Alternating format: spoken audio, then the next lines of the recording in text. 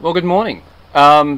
This morning we are going to be pressing apples. The press will be operational, and today we're going to get into it. But before we get to that, I wanted to do a quick video on how I'm going to be finishing the tub that the juice will be falling into. Last video was on the floor. This one is just about how we're making the tub. Now, I did shoot a whole stack of footage on how I made the various components, but it was mostly saw and chisel work and planing and stuff, and you guys have seen that before. So this video is just going to be on how to use the bits and pieces that I made. And if anyone wants to know how to make them, well, it's pretty simple stuff. Just ask in the comments if it's not clear. Well, so the first thing is that we've got this sliding taper which seals the floor. We knock that board in, which is tapered, and that closes up all the gaps in the floor. But then to secure the floor, that'll tighten the floor up very, very tightly between the posts. But then just to secure it a little bit more, you can see that gap there. Into that gap goes a wedge.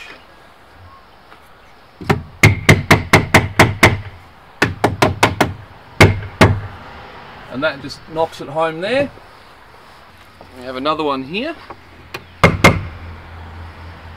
It holds that. So we've got the walls of the tub, and we've got a sliding dovetail which is pretty tight to stop the juice from getting out through that joint. But now we've got to hold this down onto the floor.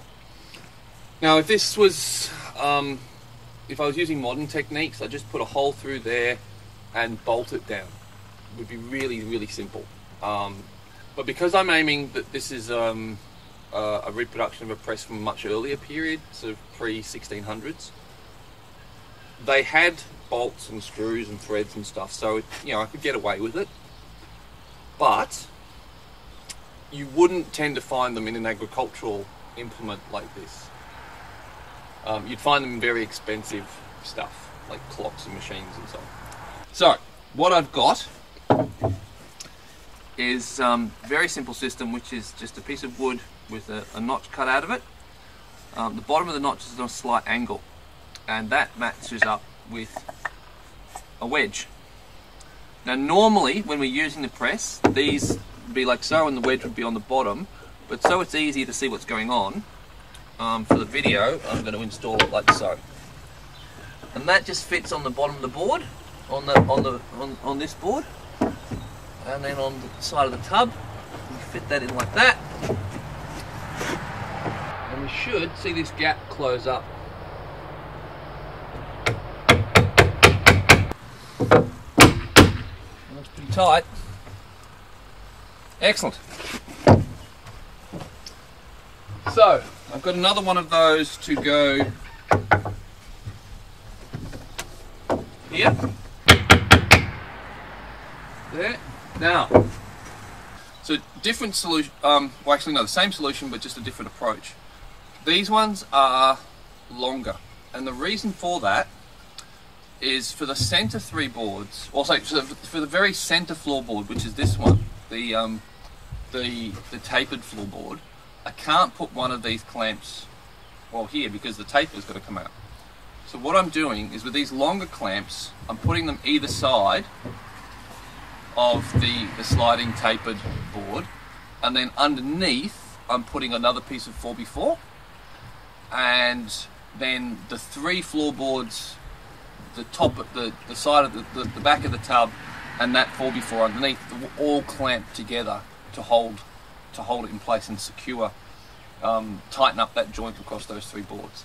And I'd show you that now, except the 4x4 here that I have for this position, the piece of wood that I had for this job, it's currently covered in honey because we used it to press the honey, which you'll see in another video. So that's going to be ready for use later today, because we're going to be washing the honey off the block of wood to make a batch of mead. So anyway, so that's the back of the tub down. Now we need to do the sides. So what we're doing now is it's basically the same process using wedges. Now this post is a good deal wider than this one, and so I've cut this slot in it for the side of the tub to go through, but I've cut it oversized so we can knock a wedge in. Be another wedge that goes in there, another wedge here, and that's tightened that joint up all the way along there.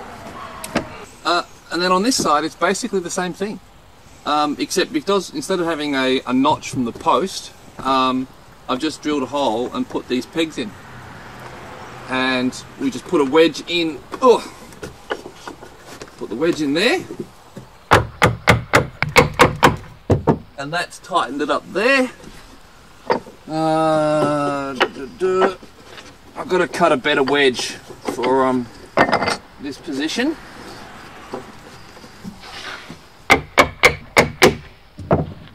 And that sealed that joint up there.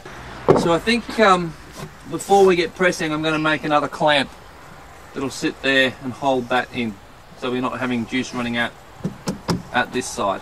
But that's basically how it's going to be done.